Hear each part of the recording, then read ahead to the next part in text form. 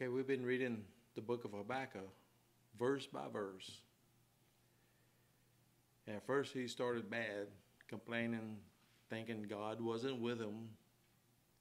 I guess he forgot the verse that God would never leave us. He will never leave us. How many of us have accepted that verse? Because if you really have accepted it, that he's never leave us, that means you're going to walk in the Spirit. Because if you don't think he's with you, then you're not going to walk in the Spirit. You understand what I'm saying? But if you believe he never leaves us, then you know he's right there. You might be by yourself, but you got eyes on you, and that's the Lord. Amen. Don't think you're by yourself. We're never by ourselves. Now we're gonna read Psalm 73, verses 1 through 28. It's gonna be quick, but like I said last week, this is gonna show Habakkuk is gonna kind of talk about the same thing, but around verse 7, I believe, somewhere around there, or 17. But we're gonna see that he starts seeing it in the Spirit. He starts receiving what God has said in the Spirit. Amen. Now, this is going to be quick and short, but it's very true and very powerful. We have to believe this. Psalm 73, verse 1. Truly God is good to Israel, even to such as are a clean heart. The hearts that are pure in the Lord, he says, God is good. So if we say God is good, then that's because in the Spirit, God is good. We're of a clean heart. But then we're going to see the next verse. That's not him. This verse 1 should be the last verse. We'll see that when we get to the bottom. But as for me, up here, yeah, God is good. And we can say it with a clean heart. But as for me, my feet were almost gone. My steps had well nigh slipped. Now, this is some of us, okay? Who it is, I don't know, but some of us have been this way. For I was envious at the foolish when I saw the prosperity of the wicked. Remember, that's what Habakkuk was. Everything we just read and learned from this teaching,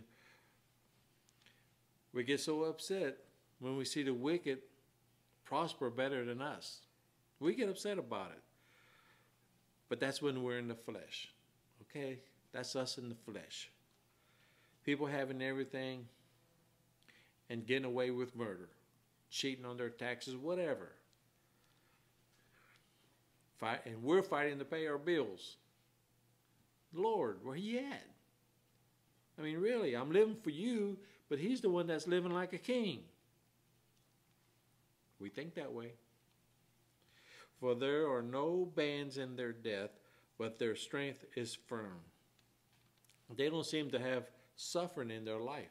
That's what it's saying.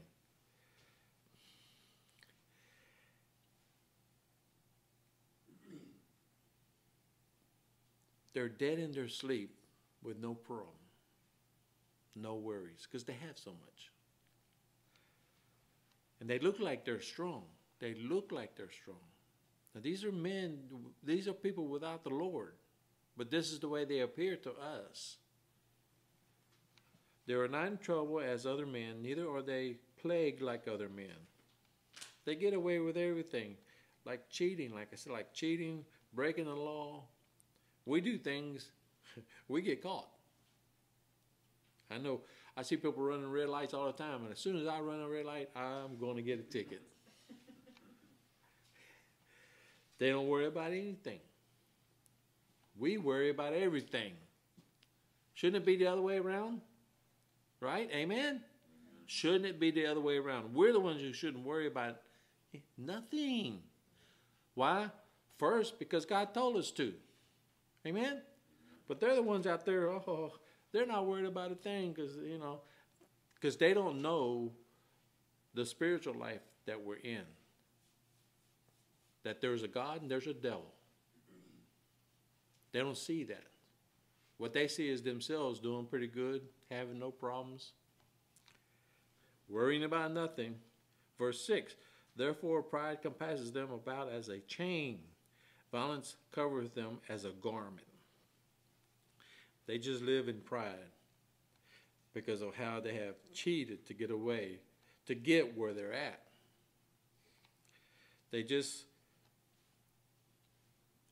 That's just the way they live. For them, that is normal. That is normal for them. They hold their neck up high like there's a chain. Not a, what do you call it, noose? But they hold their neck on high. And injustice and cruelty seems to be their clothing, their garments. That's the way they live, right? That's the way the lost people live. Verse 7, their eyes stand out with fatness. They have more than heart could wish. They have more than heart could wish. They have the eyes of arrogance. That's what they're saying here. Their eyes with fatness, showing that they don't have anything, they don't need anything. They have everything they want. They walk around with pride, their eyes out with fatness. They're just, you have people that way. Rich people who walk around with their nose up in the air, and this is what he's speaking about. That's the way they are. Verse 8, they are corrupt and speak wickedly concerning oppression. They speak lawfully. They're so wicked, they tell people how proud they are for taking advantage of someone or people. They're proud of it. So I'll skip it. Verse 9, they set their mouth against the heavens, and their tongue walketh through the earth. That they say things like, there is no God. This is what they say. They curse him and they say they don't need him. I don't need the Lord. You know how many people are that way? Especially rich people. Or people who are just arrogant, think they're somebody. I don't need the Lord. They walk in the streets parading themselves with their arrogancy, like they're somebody. You got a lot of people that walk that way. They're like their poop don't stink. But guess what? They do stink because they're dead. They don't have the Holy Spirit in them. And if you don't have the Holy Spirit in you, if you haven't received the Lord Jesus Christ, you're dead. And do dead people stink? Yes, they do. It might not be like a physical stink of a real person dead, but they're walking around and they stink. And true born-again Christians can smell them. Verse 10, therefore his people return hither, and waters are full cup are wrung out to them. God's people come before them because they have been thinking about it over and over again. They get more confused and they don't understand. Now, this is Christians. This is Christians. We think we need to be like the world if we want to have stuff. Get out of the flesh. Get out of the flesh. That's all he says. Get out of the flesh. If the Lord wants you to have plenty, he will give you plenty. Or he might just give you what you need. Okay? But whatever it is, the Lord says what? Be content. Be content with it. Be happy. Because he's given us more than what we deserve, right? He's given us life. Amen? We can't ask for much more than that. So everything else, well, if I have it, good. If I don't have it, that's good because I got life now. I'm alive now in the Lord Jesus Christ. And when I die, I'm going to heaven. Amen.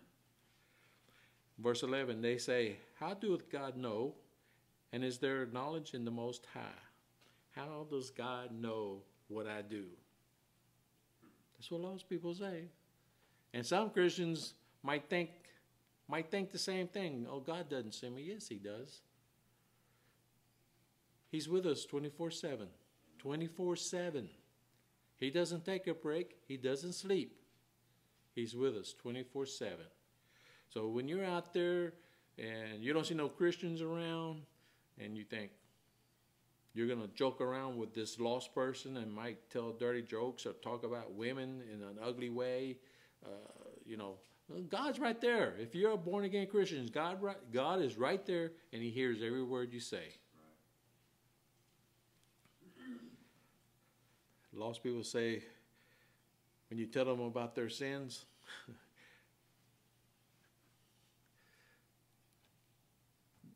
they don't believe in sin. They don't believe. I was backslidden. It's been a long time ago, okay? But I was backslidden. I was with a girl, and she was ready to hit the sack. And right before it was going to happen, I stopped and I thought, no, this is wrong. You know, even though I'm backslidden, I'm still not supposed to do this. And I told her, oh, I can't do this. And she's like, well, what's wrong? I said, well, I'm a Christian man. I said, I'm not walking with the Lord right now, but I am a Christian man, and this is sin. And she looked at me, seriously, she looked at me like, really? This is sin? I mean, she was serious. She did not know that sex before marriage was sin. I can honestly say that because it happened. And so if she was that way, there's others that are that way. Homosexuality on TV, there's nothing wrong with it. It's sin. See how daytime shows on TV, they got lesbians together. They got gays together. They're starting to say curse words. Cursing is not cursing anymore. And they're like, is there really a God? They will find out one day. They will find out. And what's the Bible say? What's our Lord say? Every knee shall bow and every tongue will confess. Because once they hear that, once they see it, it's going to be too late for them. They'll see it, but it's too late. Because when they go before the white throne judgment, they're going to see God. And yes, he was for real. Verse 12, behold, these are the ungodly who prosper in the world. They increase in riches. Oh, how true that is, right? How true. They say these wicked people are just getting more and more and enjoying the easy life. When I watch TV sometimes, I see people who are making tons of money for singing. For singing, not praise songs, for singing junk. And they're making tons of money, right?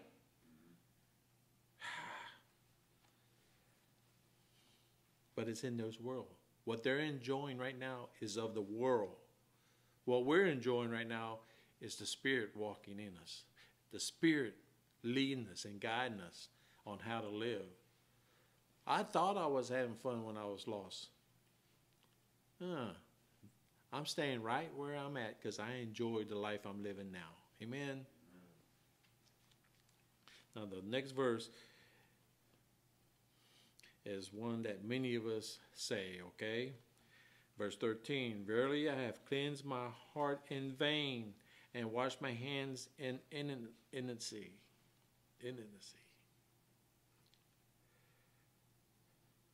Did I do all this for nothing? Am I living for the Lord for nothing? When I see lost, wicked people just having the time of their life, having whatever they want, I mean, really? Am I in the right place? We start questioning it. We do. But this teaching is showing us, no, stop it. Stop it. Because the Lord's showing these people are going to pay for it. Oh, if you want to live that way, well, like I said, the wrath of God is going to come upon you. And I'm not talking about hell, but his wrath will come. His chastisement on us will come. Okay? Verse 14, for all the day long have I been plagued and chasing every morning.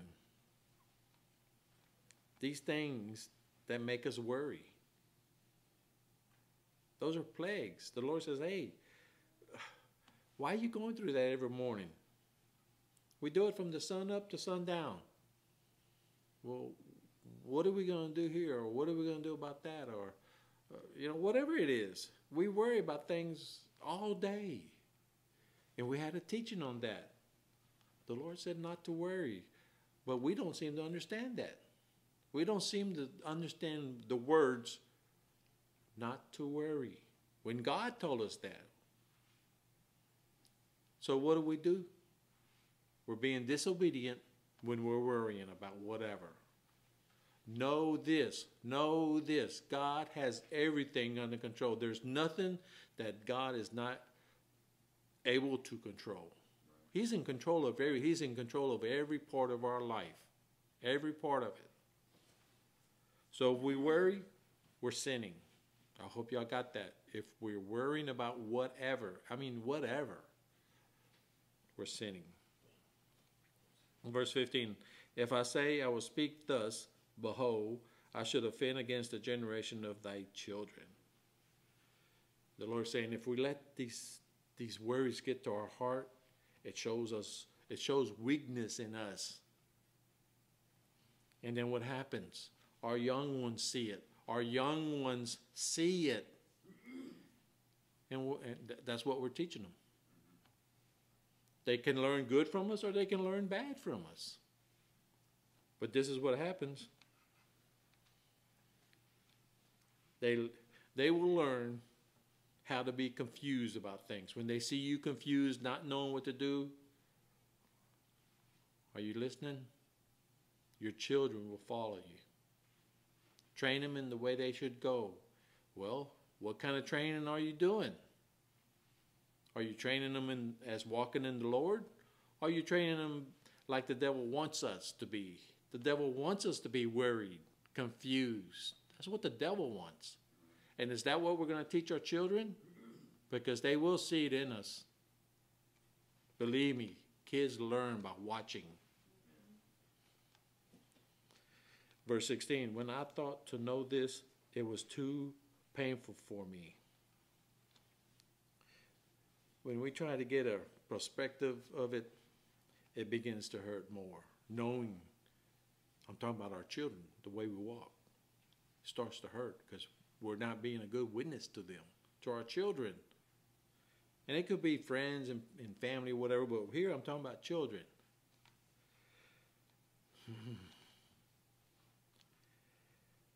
It's just like my 5-year-old daughter, meant to be with the Lord. I didn't understand. And it didn't ease the hurt. But others saw me. This was not my children because that was my only child. But other people saw me. What did they see? They seen the Lord working in my life. That's what they saw. Because I didn't turn and curse God. I didn't get mad at God. I kept praising Him. I kept going to church. And He was still my God. Amen. Even though He took my little girl, He was still my God. Because He tells us in the Word, it rains on the just and the unjust, right? So whatever happens to the lost people, that's going to happen to us also. But we have the Lord to lean on. We have the Lord to carry us through that time. Amen? Now, this is where he starts to be spiritual about what's going on. Verse 17. Until I went into the sanctuary of God, then understood I therein. Then he understood. After all this, he's finally going to understand and see where God's coming from. This is a big word. Until I got with the Lord. So as these worries that we have, until we get with the Lord, we're not going to understand them, and they're going to stay on us. But when we get with the Lord, until he got with the Lord in the sanctuary, in his church, it could be a church. Sanctuary could be anywhere. Sanctuary doesn't necessarily mean a church. Okay? Because a church ain't a building, right? So when he got into his sanctuary, his place with the Lord, Then he started to understand. Amen. If you don't have a secret place, a place where just you and the Lord meet, get one. Get one. It'll help. It helps me all the time. I have a little closet in there. I have my pillow that I kneel on, and it's just me and the Lord. Amen? Oh, God. If y'all don't have it, do it. Really, seriously, do it, because you'll come out of there feeling so refreshed, so relaxed. Amen?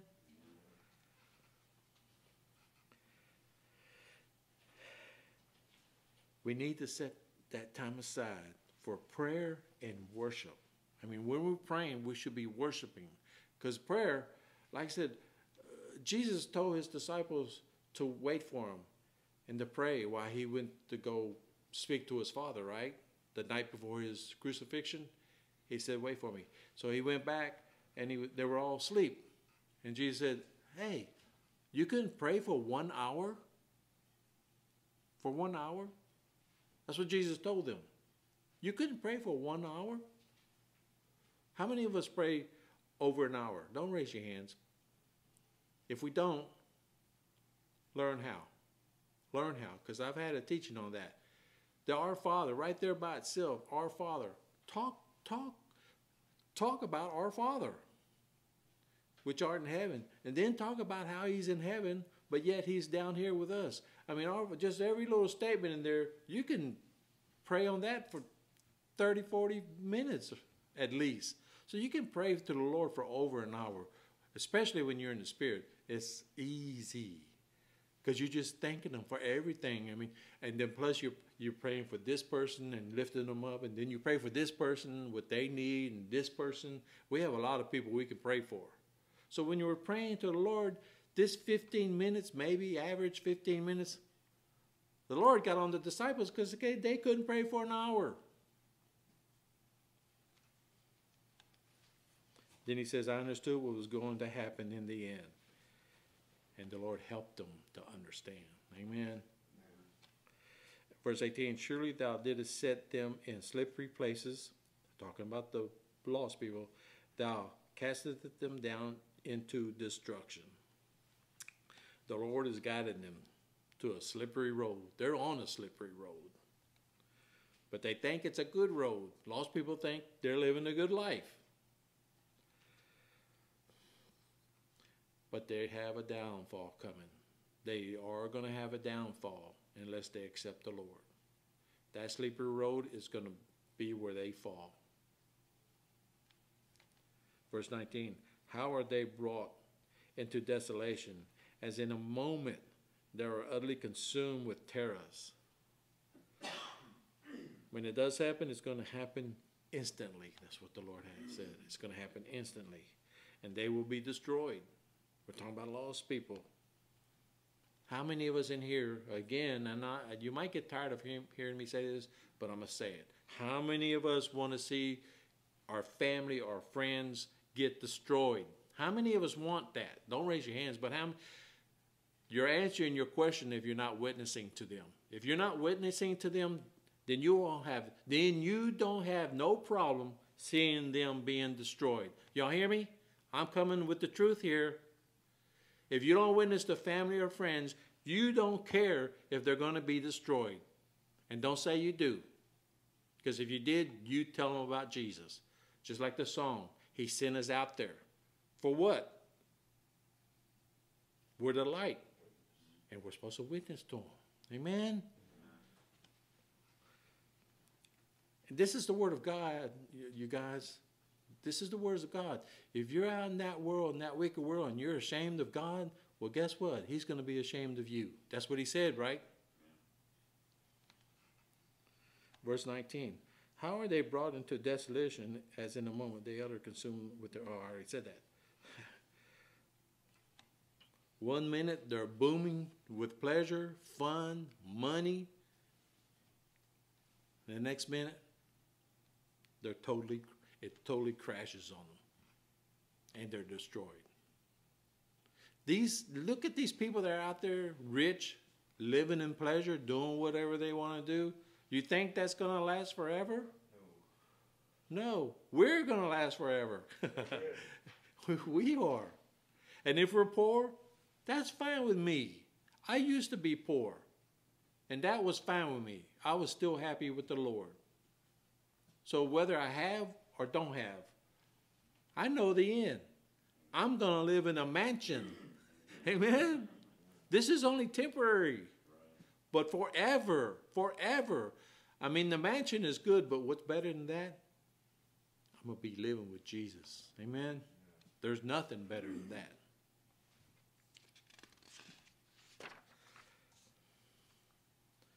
They've gone from having a joyful, happy life, like they're set forever. Little do they know that is not going to be forever. They're gonna feel that terror come upon them. They're gonna feel it. They're gonna see it and feel it. Those of us who totally trust in the Lord, we have no terror. The Lord said that's for the lost people. We who live for the Lord and totally trust Him, we don't have to fear. Amen. We don't have to fear. Verse 20, as a dream when one awaketh, so, O Lord, when thou awakest, thou shalt despise their image. The lost are going to wake up one day and realize that all their prosperity, all their enjoyment of life is over with. And it's going to be like a dream. You know, dreams are quick. All of a sudden you're awake. But that's what it's going to be like, the Lord says. When they wake up, it's going to be over with. And they're going to find themselves in a burning fire that never goes out. Just for that little temporary moment in life where they did what they wanted to do. Verse 21, thus my heart was grieved and I was pricked in my ruins. We start to realize that when we're wrong for being in such anger to the Lord, we get angry at the Lord. Lord, I mean, really, why? Blah, blah, blah.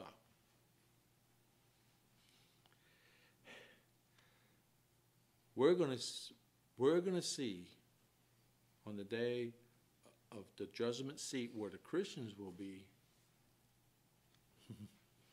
That's when we're going to get our glory. Let me say that. Our glory to live with. Right now we have Jesus in us and He lives with us. But then we're going to live with Him and we will see God face to face. Right now we can't.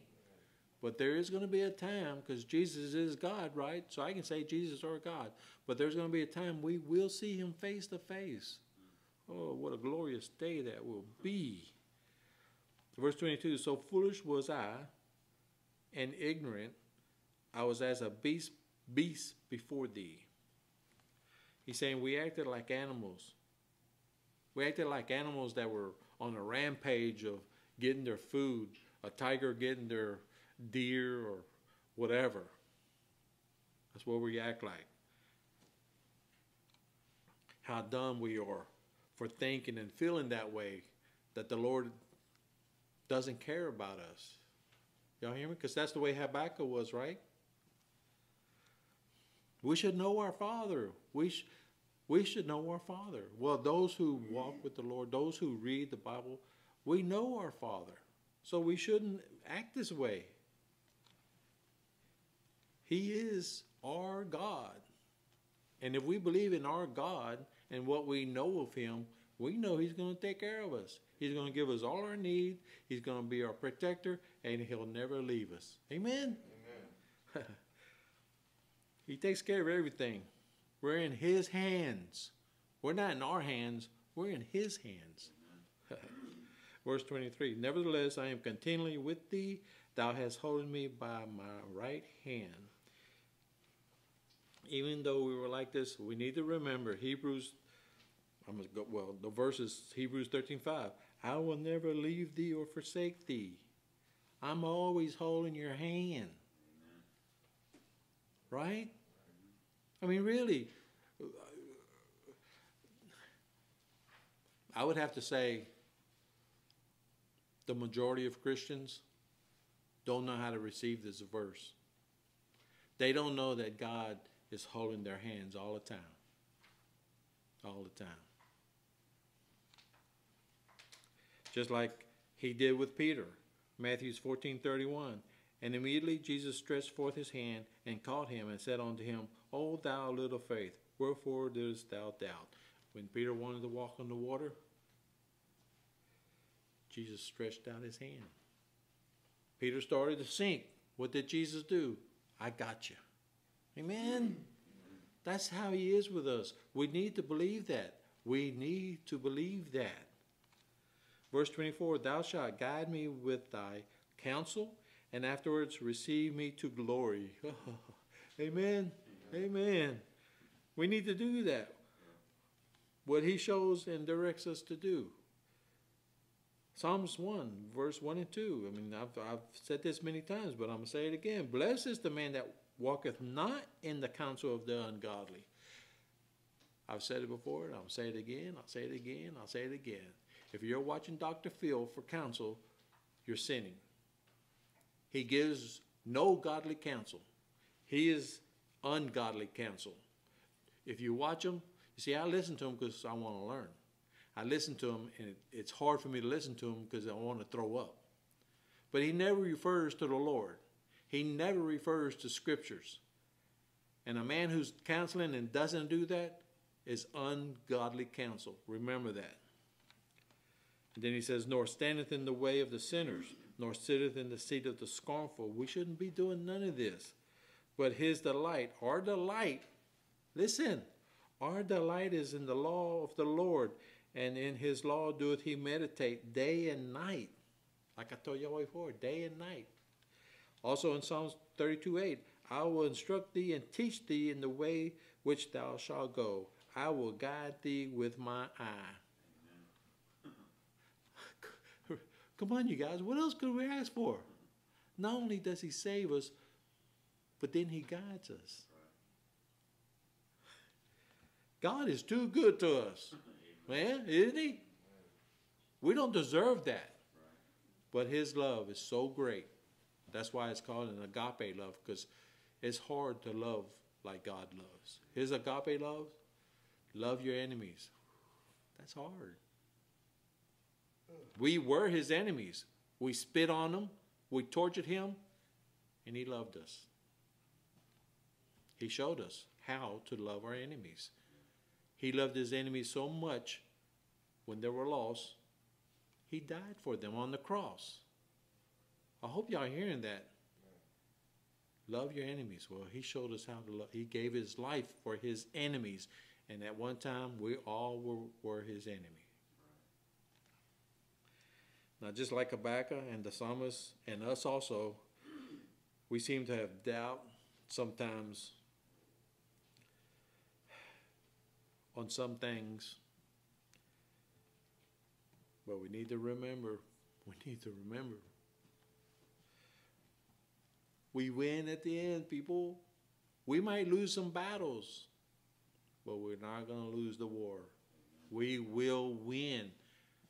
So when you're thinking God's not there or he don't care, he does care. And he does love us. And he's going to bring us to victory. He's bringing us to victory now. That's why he gave us the Holy Spirit, right? We win. We win. We win. If you get excited because your baseball team or your football team or your soccer team, you get excited when they win at the end, that's nothing. That's nothing. Nothing. And we get all excited and crazy. This is the big win right here. This is the big win. Amen? Verse 25. Whom have I in heaven but thee? And there is none upon the earth that I desire besides thee. Amen? There's only one in heaven. That's the Father, our Lord Jesus Christ. Amen? God Almighty. And he's the one we call on, right? When we're in trouble, we call on the Lord. There is no other. Right here he's saying, there is no other. No saints, and there is no Mary. So if anybody out there is praying to Mary, vain words. Because right here it says God is the only one. Amen? He is the only one. They are in heaven, Mary. You know, she's in heaven, but she's not God. And they're not to be prayed to. Because when the Lord says there's only one you pray to, that leaves everybody else out, right? Leaves everybody else out. Should we have anything that we are more loyal to besides the Lord God? That's what it's saying. Should we have anything that's more loyal than our Lord? Some people do. Some people do. Some people have more loyalty in their preacher, or should I say priest. They have more loyalty to the priest than they do the Word of God. They've been shown, and I've witnessed to Catholics. I have showed them the scriptures, not my opinion. No, I've read the scriptures to them, and they believe it. They even say, I believe it. But they put a but in there. Or you got people who are more loyal to their religion. Catholic, Baptist, Pentecost, they're more loyal to their religion than they are the Word of God. We got a lot of people like that. And believe it or not, this also includes parents. That's why the Lord said that we need to hate our parents. And he didn't mean hate them. What he was saying, we love him so much, it seems like we hate our parents. That's how far apart they are. Our love for him should be so great, it seems like we hate everybody else. It seems like. You know, the Bible, I mean, the Lord said, hate your parents. You read that and you're not a Christian. You're like, what? But this is what he's talking about, okay? Your child, your children, same thing. Not just your parents, but your children. There are parents who put their children before the Lord.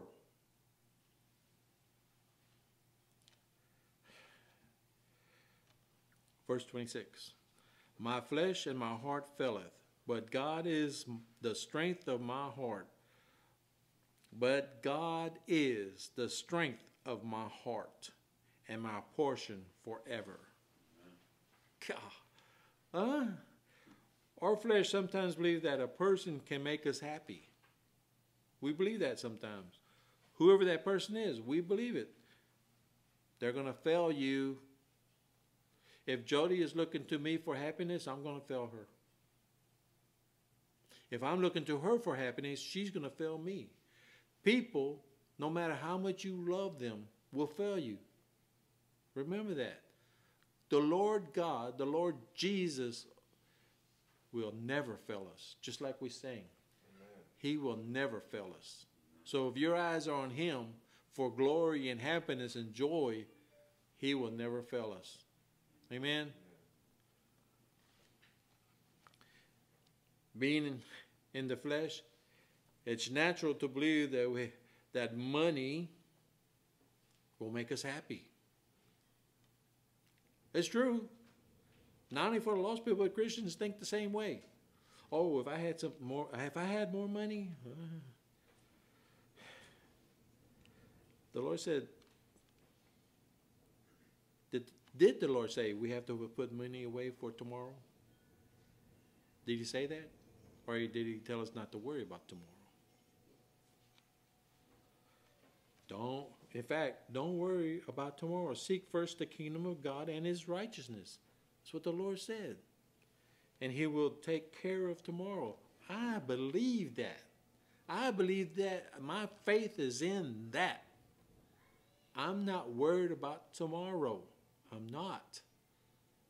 If it's good, amen. If it's bad, amen. Because listen to me, the Bible says it. The Lord said, whatever comes our way, he's allowing it to happen because he knows we can handle it. He said, I'm not going to give you more than you can handle. So whatever happens to us, whatever, the Lord knows we can handle it. So why are we going to worry? In fact, that's in Matthew chapter 6, verses 31 through 34. So if you're putting money away for tomorrow, then who are you dependent on? You or the Lord? Right? It's pretty simple. If you're putting away money for tomorrow, then you're taking care of yourself. I forgot what verse it is, but the Lord gives us money today so we can use it today. Just like the three guys he gave the money to. The first two used it. He gave it to them and they used it. The third guy, he put it up, put it in savings. Was he pleased with that man? No, he was displeased with him. So what the Lord gives us today, we're supposed to use it.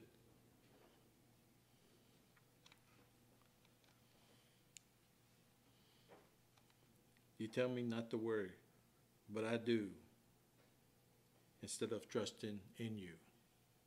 That's what a lot of people say. That's why I have a teaching coming up. It's on authority.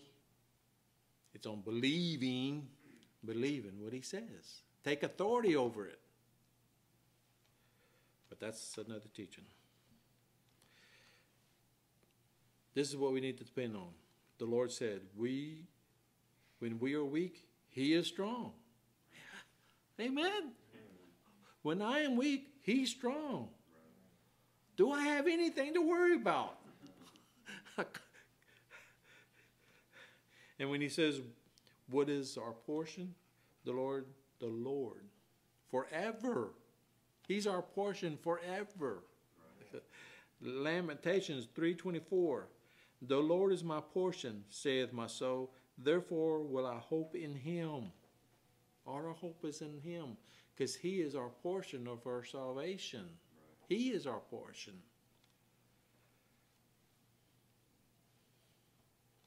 We want to be like Adam, because that one time before they sinned, Adam spoke to the Lord God face to face, because there was no sin. So he was able to speak to the Lord face to face.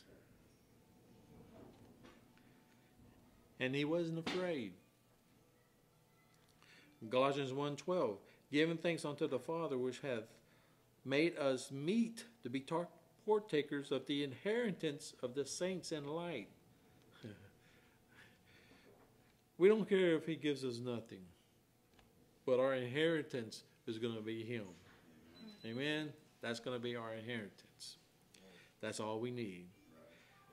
Now, let's go back to verse, well, not one yet. Let's go to Habakkuk 3, verses 17 and 18.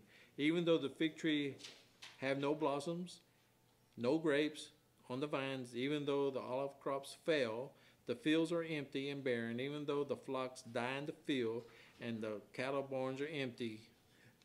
Verse 18. Verse 17 is saying, even though I don't have nothing. That's what verse 17 is saying. Even though I have nothing. Verse 18, Habakkuk said, yet I will rejoice in the Lord. Amen? Even though all this, especially Job, all his family, all his servants, all his crop, his cattle, everything was taken from him. But he never turned away from the Lord. And just like Habakkuk, yet I will rejoice in the Lord. Sometimes I'm going to say raise your hands, but I'm not. How many of us can say that in here? I'll raise my hand, but you don't have to raise your hand. Because if you're going to be truthful, some of us might not be able to raise our hand. But Habakkuk said, yet I will rejoice in the Lord. I will be joyful in the God of my salvation. I will be joyful. I will be full of joy because I'm saved. I'm born again. Amen? What we want overall is the Lord. Amen? Now listen to me. Believe it or not, there are people who don't like you because we live this way. Y'all hear me? Well, his child was taking a look at him. He's not even cursing God. Or he's not down in the Lord. They can't believe, they don't know how we do it, and they don't like us for doing it. Y'all hear me? But your love for Jesus, with all your heart, we're just doing the same what he did. He loved us so much. What did he do? He gave his life for us. That's loving somebody with all your heart. So if you love the Lord with all your heart, guess what?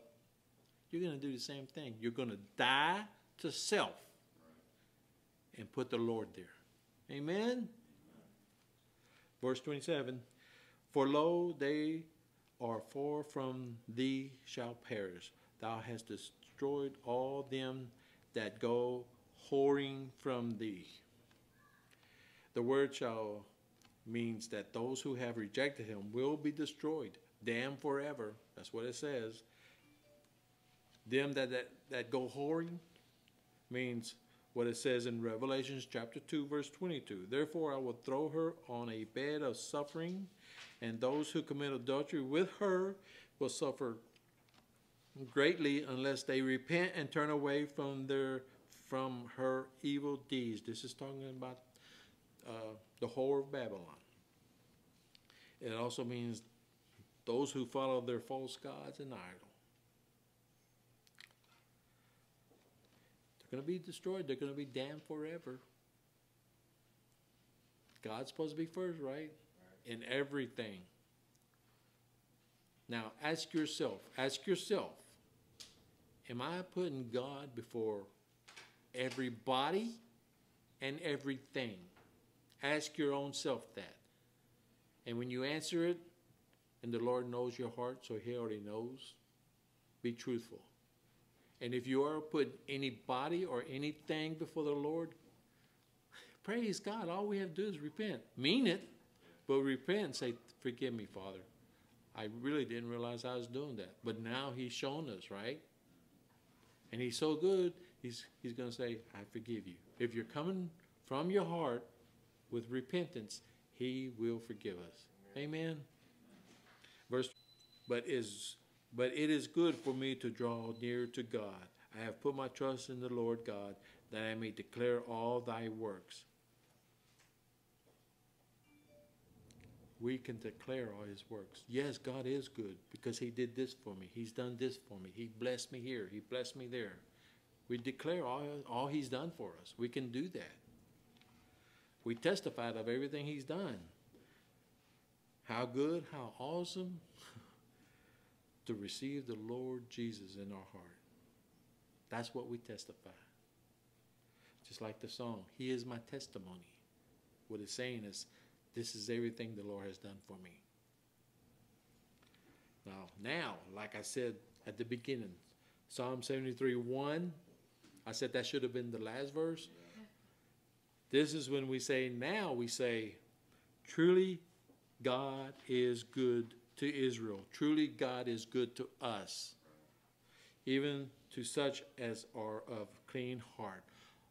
Only those of us who are of a clean heart, who honestly, truly love the Lord and put him first.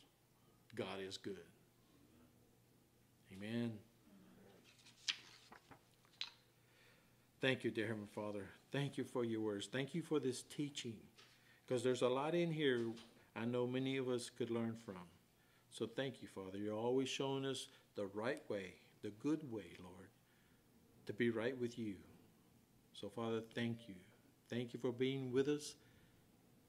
Thank you for being in our presence. And thank you for giving us the opportunity to sing praise songs to you. Thank you. Thank you for opening our eyes that we can now live for you and nobody else. Thank you, Lord. In Jesus' name, amen. Ay, ay, ay, this boy.